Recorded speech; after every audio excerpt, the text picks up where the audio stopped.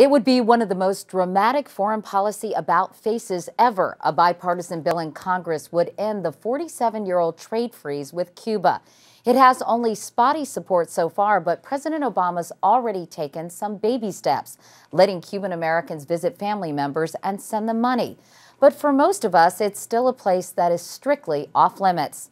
The trade embargo made sense a half-century ago. During the Cold War, Fidel Castro took sides with the enemy, but the Soviet Union is long gone, and it's a policy that most Americans alive today simply can't relate to. Now it's up to Fidel and Raul Castro.